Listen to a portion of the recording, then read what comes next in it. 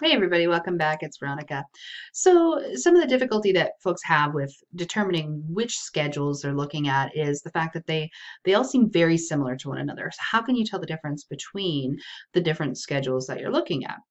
Let's begin first by talking about ratio and interval-based schedules. Remember that these are all contingent on specific responses. Even an interval-based schedule, which requires a certain amount of time to pass, still requires that the organism emit a response, and that response contacts reinforcement. But the big difference between ratio and interval-based schedules is what happens when you respond faster. So if the learner responds faster and earns more reinforcers because they're responding faster, it's a ratio schedule because it's the number of times that the learner emits the response that matters. In a ratio-based schedule, the faster you respond, the more reinforcers you earn. If changing the level or speed of your responses doesn't make a difference, if responding faster does not produce more reinforcers, you're probably looking at an interval based schedule. In an interval based schedule, the primary determinant of whether or not the learner will contact the reinforcer is whether or not the time has passed to make that reinforcer available. A perfect example of an interval-based schedule is a shooting star. If the learner, in this case, if a person is reinforced by finding or seeing shooting stars, then it doesn't matter if they look more or look faster. Shooting stars are completely independent. They occur completely independent of whether or not we're looking for them.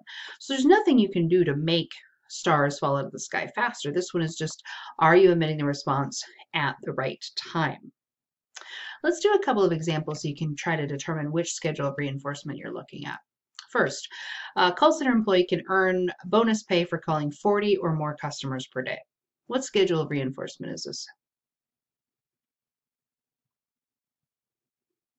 I would say that this is best described as a fixed ratio schedule. And it's ratio based because it's based on the number of responses that occur. And I said they can earn that bonus for calling 40 or more. So the contingency is fixed every time. It's 40 people. In this case, I'd say this is fixed ratio. It's based on the number of responses. Calling faster means you earn that reinforcer faster. What about this one? A goalie can earn praise of peers when preventing a puck from entering the goal.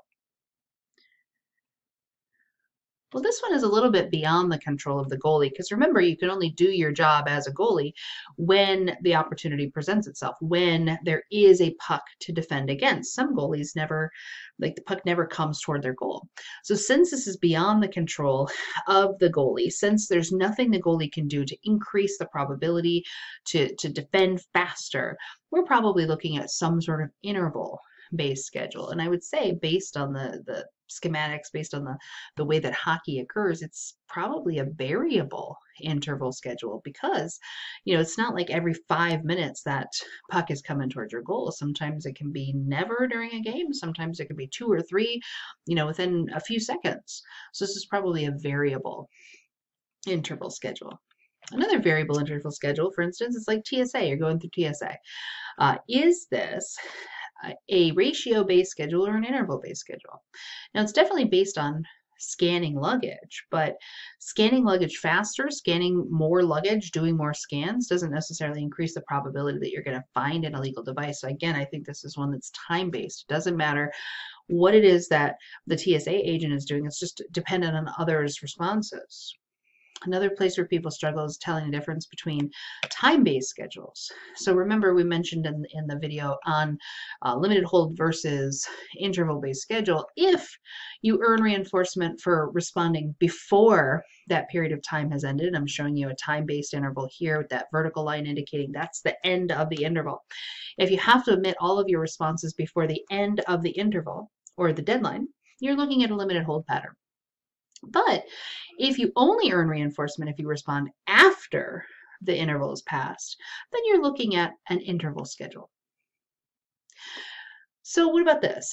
You can get some extra math tutoring, which could potentially increase your score in the course if you visit with the graduate teaching assistant after class.